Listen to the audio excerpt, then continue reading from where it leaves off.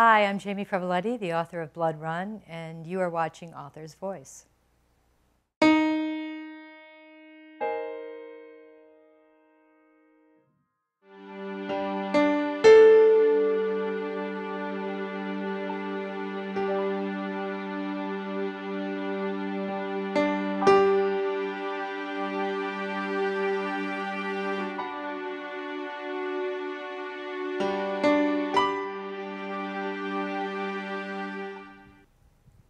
Hi, everybody, and welcome to Author's Voice, connecting authors around the world. I'm Libby Hellman, your host for Solved, and I want to wish everyone a very happy New Year, such that it is only 4 days old, but we'll get there. We're doing something new today, and I hope that it will work technically and that you will all enjoy it. We are on Facebook Live for the first time, and if it works out, we will do this every time we have a broadcast, which I hope will be, and I hope you'll be able to tune in. And I know that the East Coast is pretty much snowed in anyway, so I hope that you all are watching or will watch at some point, because I have a terrific guest today. She is Jamie Freveletti, who many of you probably already know. She's a terrific thriller author. She appeared on the scene, she exploded on the scene, how many years ago now? 2009. 2009, so it's not quite 10 years yet, with your first Emma Caldridge book, which became a bestseller almost overnight, and you won the debut thriller award, right? And yes. Probably a whole bunch of others that I'm not thinking about now. But it was a great book, and then she got a contract to write for the Robert Ludlum estate, and she wrote 2 thrillers for them, which I hope we'll get a couple of minutes to chat about.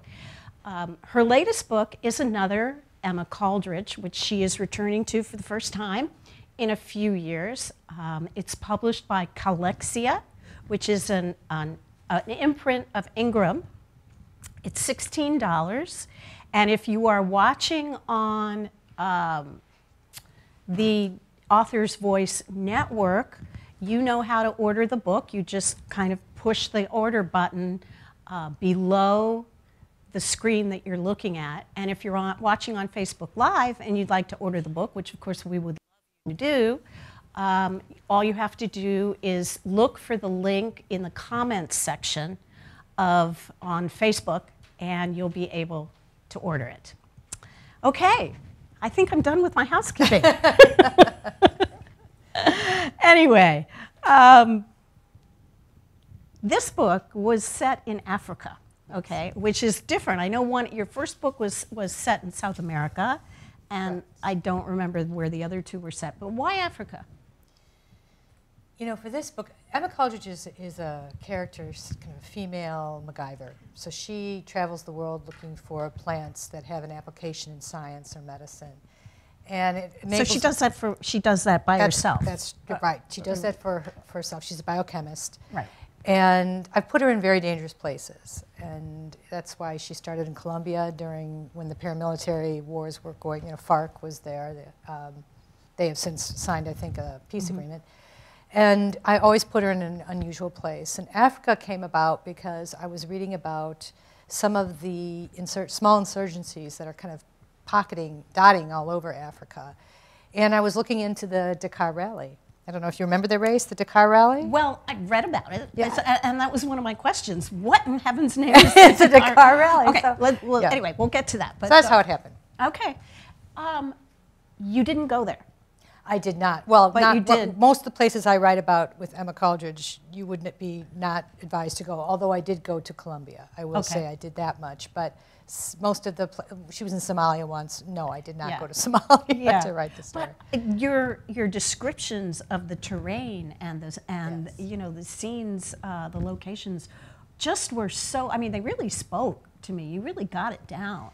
Yeah, I do a lot of research. Yeah. So obviously, if you can't get to Somalia, and in this case, it was she's on the border between Senegal, Mali, and Mauritania, and in through the Sahara Desert. Okay. So if you can't actually get there physically, it's in the western part, right? Yes, it is. Okay. And so I'll do a lot of intense research. I'll talk to people who live there.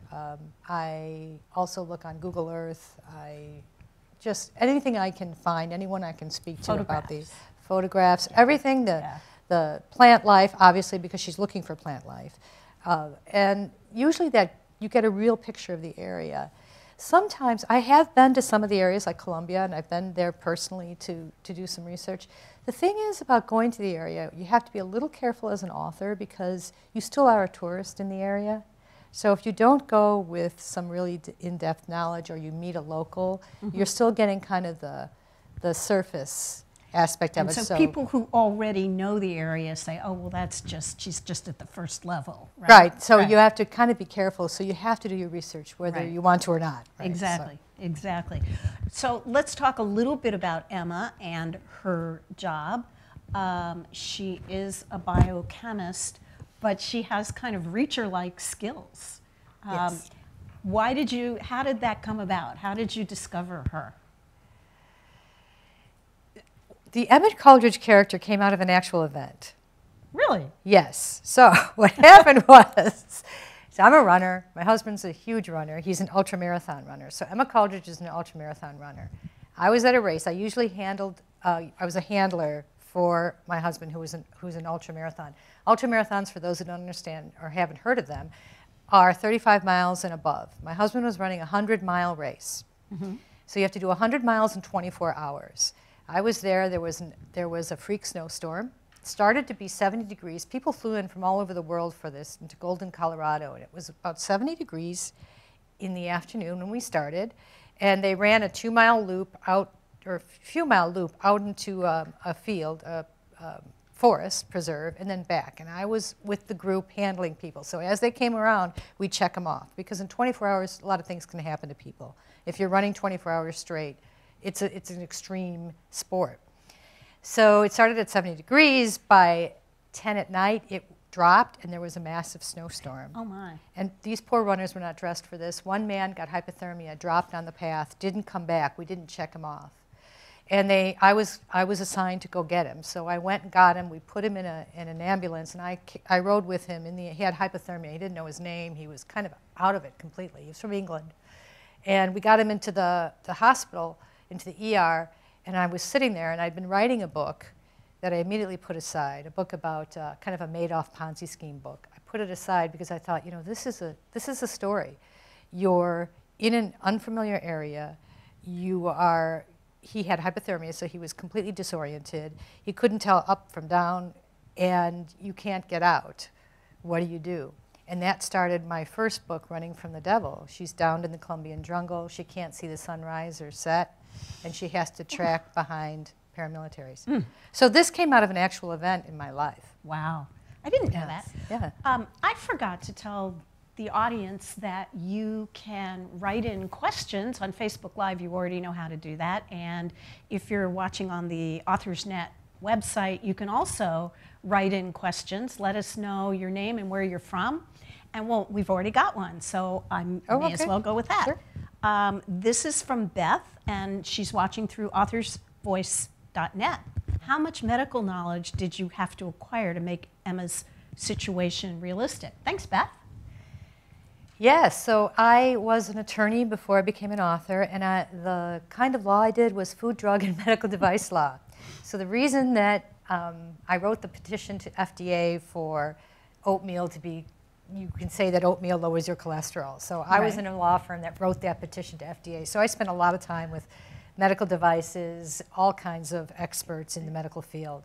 So that's where Emma gets a lot of her knowledge. I read a lot of the Federal Register. I know it sounds, I know I'm sounding very boring right now. I don't mean to sound so boring. I love the GAO, the Government Accountability Offices. I follow them on Twitter. Right. I'm a total nerd. But that's where I get the idea. No, I follow the congressional records, so there you go. Yeah, so that's how I do it. Okay. In your book, you have relationships between Emma and a company called Darkview, which has a perfect name considering where we are in life, and Banner and Sumner, plus U.S. DoD. Can you kind of explain the different forces that Emma needs to deal with in a given situation, and how that happened in Blood Run? In Blood Run, the real issue in most of my books, I love the idea of an average person in unusual circumstances. Now, she's a little bit above average because she is able to run and she has these skills, kind of MacGyver-like skills. She always gets herself out of trouble, but not usually by always picking up a gun. Mm-hmm. She has to find another way to do it. And what I liked about what I needed to have is a group that could help her at times, but I wanted her to remain the main protagonist. Most of America has, as our military, we have contract military people all over the world. And that would be something like, one example would be Blackwater, right? So these are contract military mm-hmm. groups. And that's what Darkview is, in a kind of a good side of it, Even though they're called, well, Darkview, that's the name. Well, they're not Blackview, so. Right, they're not Blackwater, but so I wanted to have a group that would come and help her at times. And because in many times, America can't simply send their military in. We're only consultants in various countries. And I think we learned that with the recent Niger mm-hmm. issue. Mm-hmm. We're consulting, we're not always there. So this Darkview is that kind of group. And then Sumner is part of that. He has his own job, and based again on a real job that I read about, based in Key West.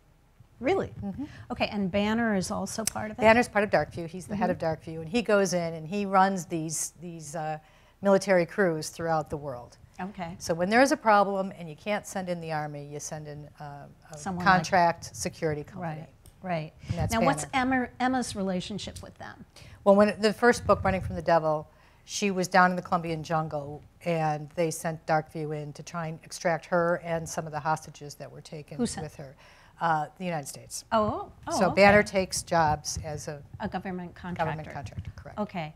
So, and now then there's also Rand. Now, who's Rand? Okay, so we're talking about Blood Run now. Yeah, I'm sorry. It's okay. So Emma Coldridge is the main character. There's usually a group, Darkview, that comes around. Banner is the head of that, another character called Strohmeyer. And then Sumner is a man that she sees in and out. He does work for Darkview as well. In this latest book, she's in Africa. And what I wanted to do was show some of the political issues involving Africa. And it started, as I mentioned, from the Dakar Rally. So the Dakar Rally used to go from Paris all the way through Mauritania to Dakar. It no longer does it because in one year there were deaths due to an insurgency. And now they often do the Dakar Rally is actually based in South America. But I wanted her to track that and run through the desert, through the Sahara Desert at the end.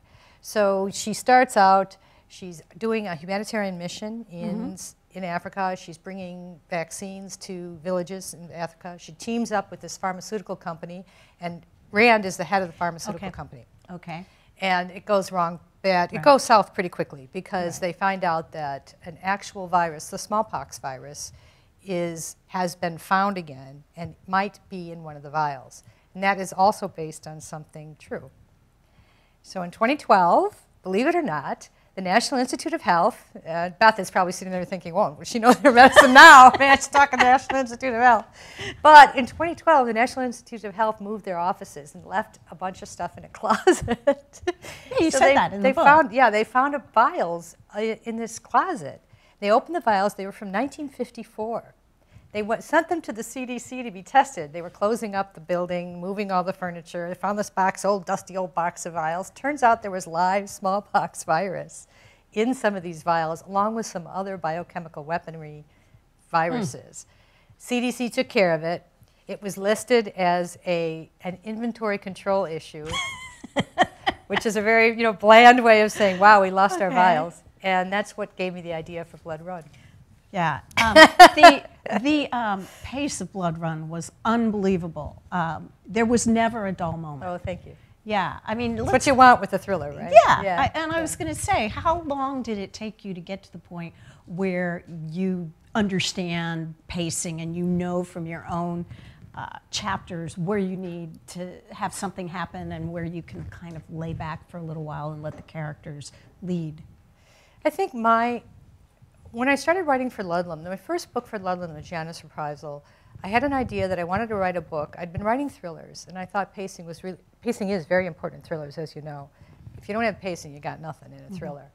And I wanted to write a book that was kind of like Speed. You know the movie Speed, where you can't drop below 55? Sure. Everyone said you have to have these ups and downs, and I wanted to write first few chapters that went straight You're a through. runner. Like I'm a runner, yeah. Like what would that be like? So I did that in the Janice Prize, the first 5 or 6 chapters. And since then, I've been kind of challenged myself. I don't do it all the time because you do need those valleys. Without the valleys, you don't really have a story. You can't go at 100 miles an hour all the time. But that's kind of where I started to learn pacing. I started to think about how far can I keep the momentum going? And part of doing that is you have to actually, I know it sounds weird, but you have to slow down your description. Because if I said, well, and then the bomb dropped on your head, that's the end of the story, right? So you have to explain how the bomb left the, Right. You know what I mean? You have to go through all the steps to slow it down while you're still talking about something that's happening very fast. I actually have a name for it, and it isn't my name. I borrowed it from someone, literary slow motion. Oh, wow, who said that? I can't think, A thriller writer? Yes, Ah. Bonansenga. Yes, Jay Bonansenga. Yeah, that's nice his man. term. Yeah. Yeah. Yeah, so for Excellent. all of Literary all of slow you- motion, there you go. Yeah, yeah. That's a great idea. So you have the State Department getting involved. Once they realize that they may have some live smallpox vaccine, you have the State Department getting involved, you have Darkview getting involved, you have DOD keeping its eye out. How realistic would that be It's pretty realistic. Yeah.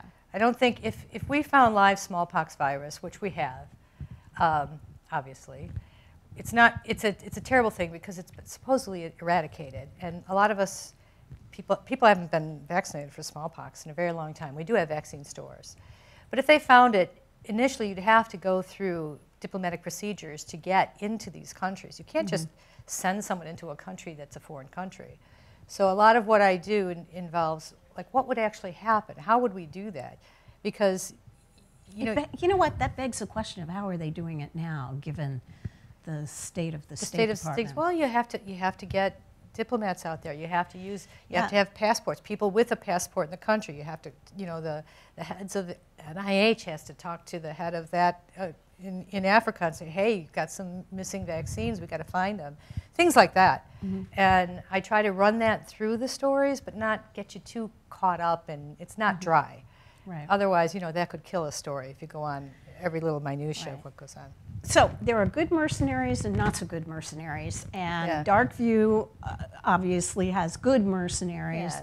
But there are a whole bunch of people Bad in guys. the book, bad guys. Tell us a little bit about them and who they work for and where they came from. There's most of the bad guys in my book are based on real insurgents. There's a lot of small insurgencies throughout Africa, this part of Africa. And they're in Mali, and they're always kind of operating under the wire, and they're kind of under control at times, and then they will flare up. And so you get a lot of that in the book, where she's running through, she's on the border, she's trying to get across the border, then she's in Mauritania, and then she's in the Sahara. And trying to march through the Sahara is kind of an interesting and difficult run. And there are runs that run through the desert here. It's called Western States, and that's a run through our desert here. And it gets so hot that your shoes will melt to the pavement in that race, in the Great Western States. And she's now in the Sahara. It's the same issue. Yeah. Did she have enough water? At one point, I think she didn't have a whole lot of water. They had some water. Yeah. You're not going to last too long without water. Yeah. Although there is water in the desert. You can find it. Yeah. Did she know, and she knew where to get it because she had her GPS or something like that, or?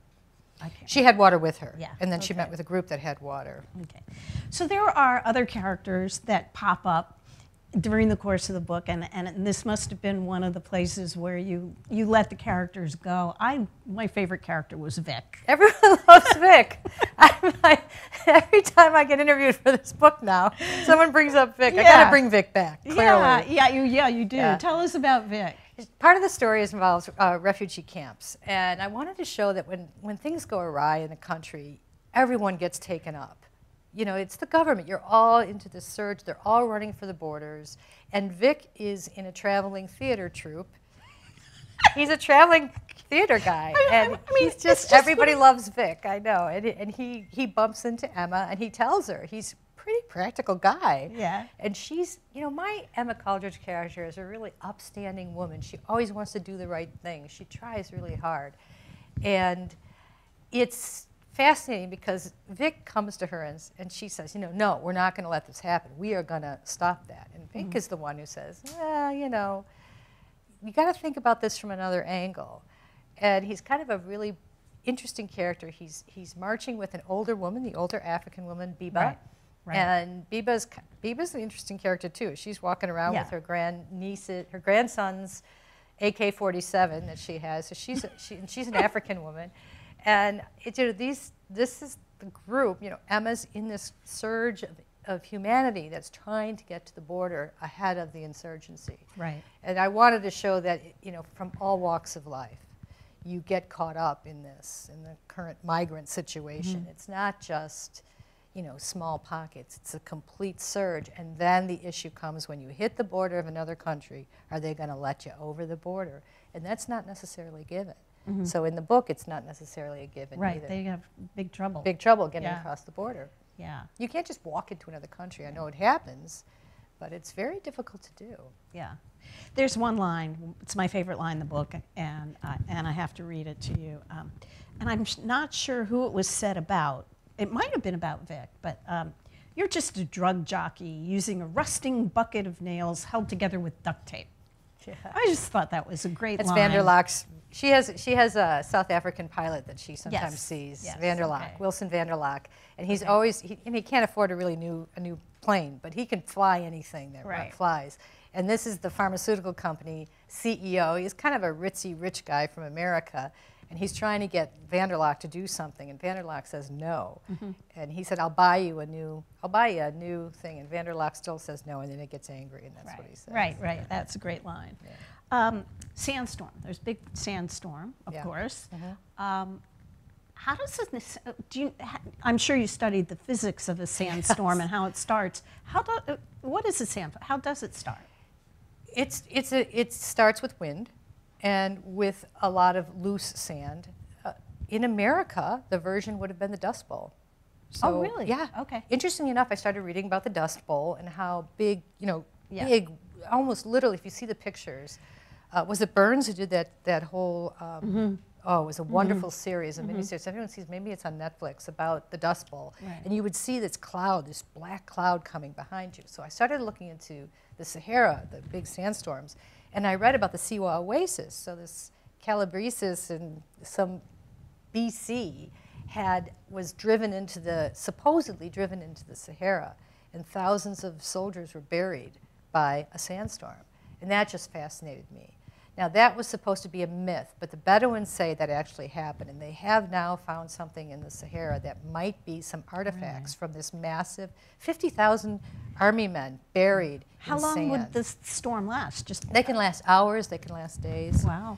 And I thought it was fascinating. So I had to put something about that in the book. And she's in the Sahara Desert. So there's a lot of interesting things about the Sahara. I also read about how the Bedouins actually march through, because there are some people cross the Sahara every day without cars or whatever. High-tech stuff, any high-tech stuff. And they're able to do it. Now, you wouldn't do that on your own. But I read about how the Bedouins do it, what their head markings are on the trails, what they recommend. It's very, very cool. If I can get out there and do that, I will. Right now, the insurgencies are in pockets, and it's too risky to do. But. Yeah. There's, without any spoilers, you have a lot of things revolve around an airbag in a car. Yeah. And I'm wondering, did you actually examine one for your research? Yeah. Now, okay. How do you get the airbag out of the car? They're not hard to get out of the car. Oh, you did that? Yes. Actually, it's not hard to get most of your stuff out of the car. I did a case, but when I was a lawyer, before I started writing, I did a case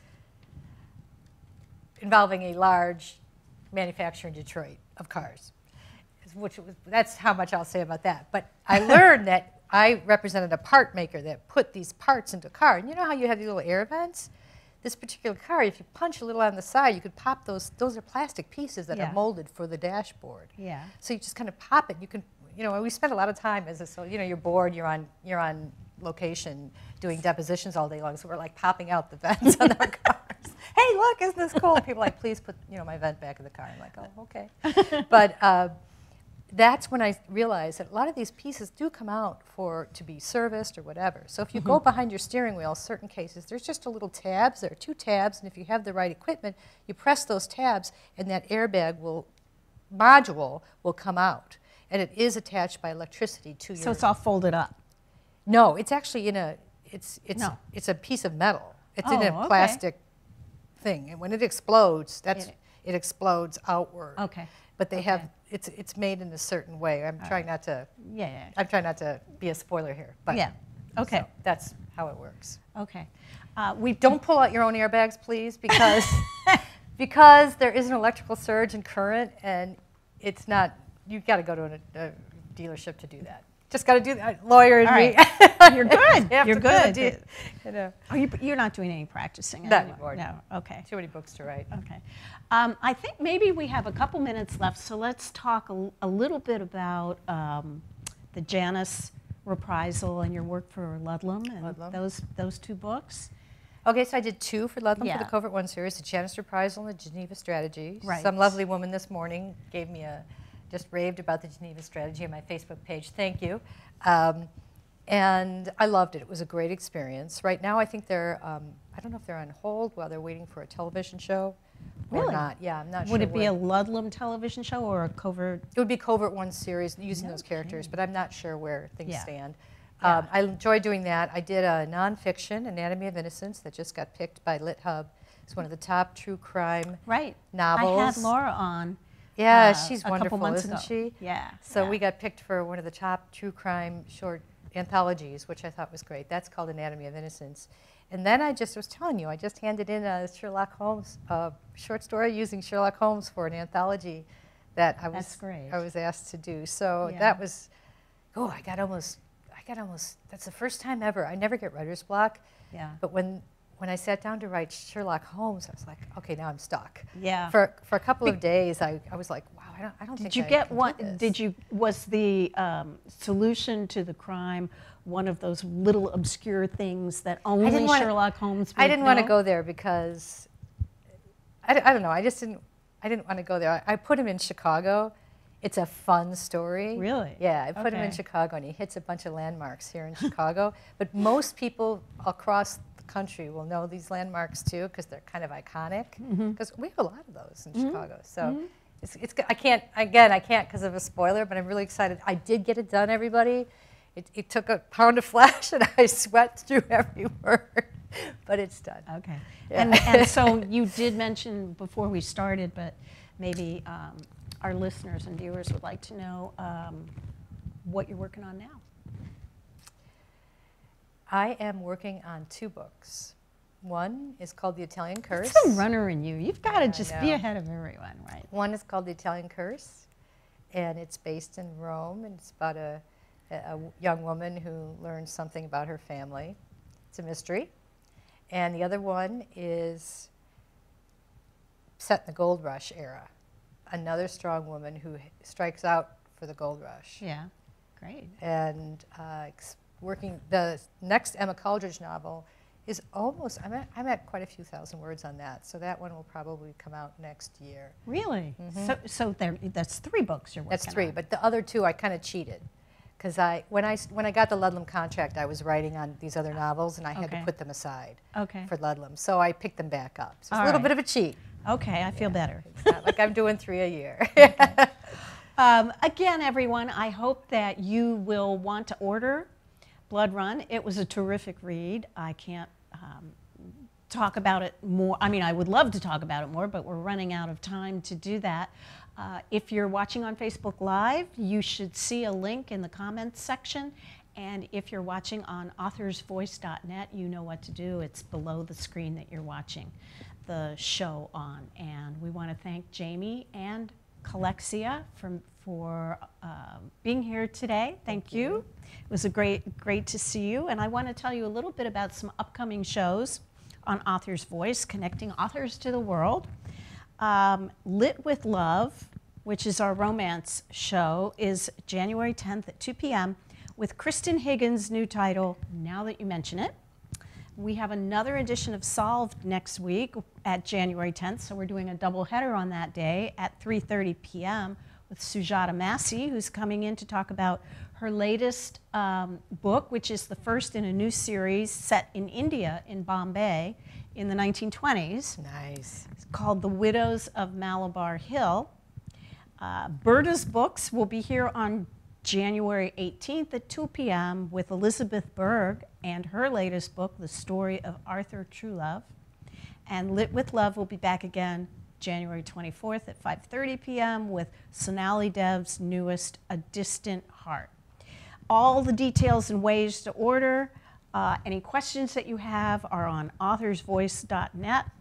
And if you happen to be watching this on YouTube after the fact, you can still order signed books just by going to the website, and you should find the order button is what I'm going to say. Jamie's going to be here for a little while to sign all of these wonderful books that we have of hers, so I hope you will definitely take her up on getting a signed copy of Blood Run. Thanks so much for being with us on Solved. I'll be back again very soon.